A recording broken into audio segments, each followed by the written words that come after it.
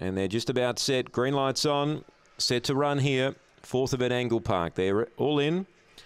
Set. Racing. Velocity Teller away fairly well. Hojila Bale's got more speed. Deep out Cyclone Jane's got really good pace early. It's going to clear them. Velocity Teller's up to third. Back a length away then to Helmet Giblet. And last is Diamond Carrot. So the front two go at each other here. Hojila Bale the inside. Outside of it Cyclone Jane. Velocity Teller's trying to get through the pair of them. And 2 lengths away then to Diamond Carrot and also Helmet Giblet. The run comes for Velocity Teller. It's out after Hojila Bale. Velocity Teller goes to Hojila Bale and beat it. Velocity Teller from Hojila Bale and Diamond Carrot.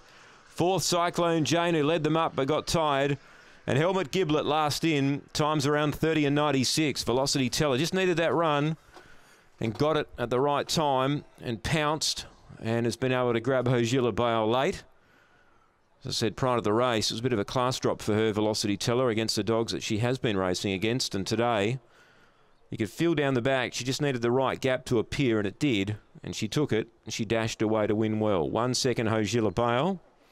7, Diamond Carrot, third, getting home pretty hard. And number 8, Cyclone Jane, got fourth. 4-1-7-8, 4-1-7-8. It's a half a length by half a length. 30 and 95 for Velocity Teller, so not too far out of her personal best time. 4-1-7-8, race number 4 at Angle-Park. Race 5 due in 13 minutes. Equal favourites, the red and the black, for race number 5.